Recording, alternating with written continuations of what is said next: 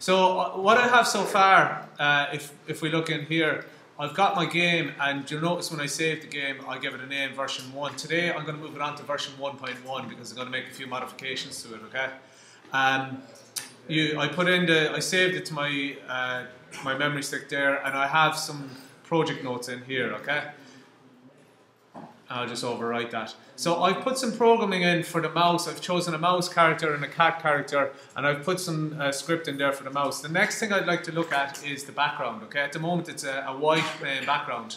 So on the sprite selection area here at the bottom, I'm going to click on the stage, and then I can see I can write a script for a stage in the same way I can write a script for the sprites, the cat and the mouse sprites.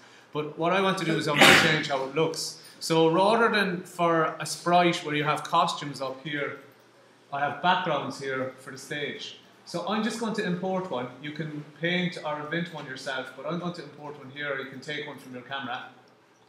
And I'll just choose one of the indoors ones there. So I'll have the party room, why not? Okay, so if I want to write a script for the cat, obviously at the moment I have the stage selected down in the area here. I have to select the cat. So be careful of that. If you're writing any script, make sure you have the correct item selected. You'll see the script here for the mouse shows up when I have him selected. So I have no script for my cat yet. So what I want the cat to do, when the game starts, what's the game start command? Green flag. The green flag, yeah, we'll use that as our game start command. So under the control area here, under the control palette, I'll pull out that, okay? So I want a whole set of events to be triggered here.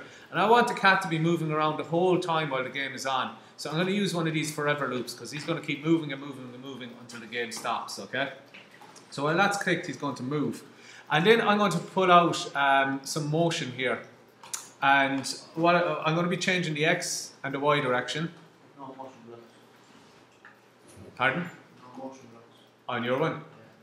Okay, I'll look at that. That's because you've the stage selected and you can't move the stage. So you select the cat first and the motion blocks can apply to the cat. Okay, so that's why it's important. If you're writing a program for the cat, you first select the cat. So click on the cat there. In the sprite selection area, see where my mouse is here? Yeah, and now you have motion blocks so you can write a script for the cat there. Okay, so I can change his X direction, I can change his Y direction. So I'll notice when I click on the cat here, he's moving around and he's off into the sunset, he's gone. I'll just stop that script running. So he's disappeared on me. So what I'll do is I'll just change it by -10 there to get him back.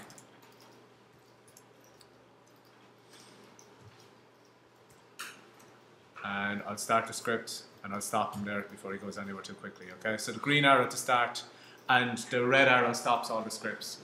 Okay, now at the moment he moves about just in one direction, so I want him to make him move randomly. So under the operators area here, so each time he goes into the loop, rather than moving constantly in the same direction, I want you to pick a random motion, okay? And I'll pick another random motion.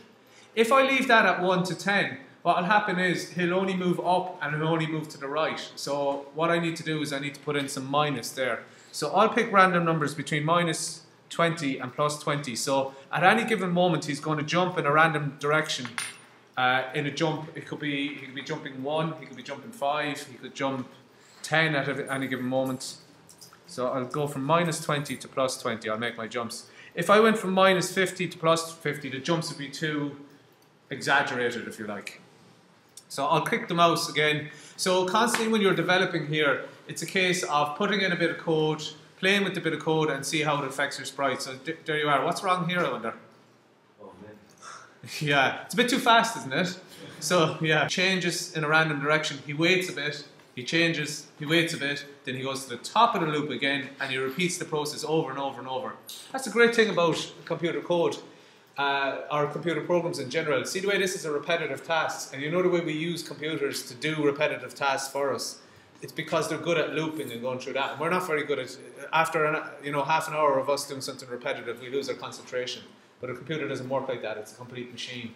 So you'll find that loops are something that are very handy when you're doing your computer coding. Okay, I'll run this now, and we'll see is this better or worse. Okay, what's the problem now? Go ahead, help me. How do I fix the problem?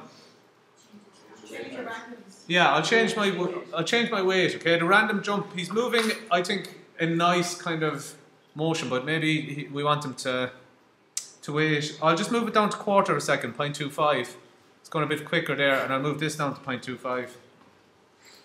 And he's going a little bit quicker, maybe just 0.1 of a second. And 0.1. Yeah, so that's a little bit quicker anyhow. We'll leave it at that for now. You decide on your own game, okay? Okay, so the next thing I'd like to do is he's got a problem. He's going off the edge of the screen there. Do you notice that? Yeah. And there's a very handy control here under the motion blocks. So I'll just click back up here to my motion palette. And if I scroll down to the bottom there, I have a command there called if he's on the edge, he bounces, okay? So you can see here he'll never get off the edge of the screen because when he hits the edge of the screen, he'll just bounce off the edge of the screen. See, that will keep him on the screen there. See the way he's touching the edge of the screen, but he never kind of quite hits it there. Okay, the next thing I'd like to do as well is he's moving up, down, left and right, and I want to move him more randomly in turning directions as well, so that he moves more at different angles. So I'll just put in a bit of a turn angle there as well. And in motion, yeah, I'll show you how to reset him actually. Yeah, I'll just stop the script there. If you find your sprite just gone upside down or bananas or whatever you want to call it, in this middle area here, if you double click on your sprite, it just resets him back to the correct position, okay? I'm just going to put a turn command here, one of the turns, and I'll snap it in here. See the way I can just snap in and out the commands. And he's turning the same way the whole time, so again I'm going to use the random operator again, and I'll turn him any angle between minus 90 and plus 90 degrees. So you can see there when I stop my script now, he's at a completely random angle, and I can just double click on him to reset.